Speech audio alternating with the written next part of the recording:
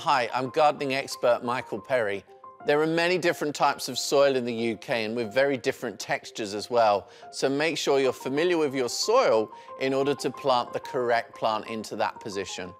Some plants such as hostas really enjoy growing in moist soils and can reward you with lovely bright foliage and big bulky plants that act as ground cover in those difficult spaces.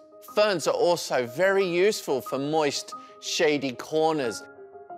Sempervivum are very useful for stony, dry soils on slopes. We've also got two varieties of euonymus, which is a very useful and elegant evergreen shrub, which can be grown in sloping soils and very poor conditions as well.